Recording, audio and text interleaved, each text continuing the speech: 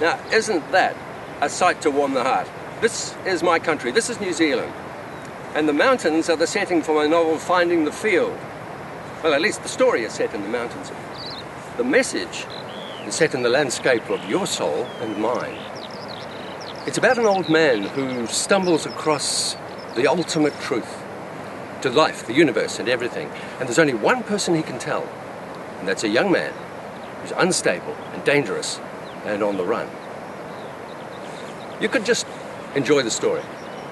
But there's another possibility that when you hear the message, you'll get a feeling of recognition of a powerful force that has always existed inside you and you just weren't paying attention.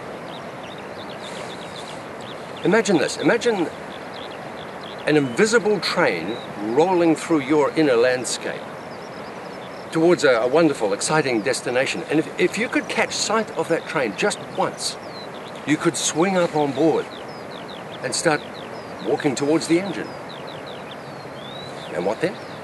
Well then, you could possibly answer the most important question in the universe. Who are you?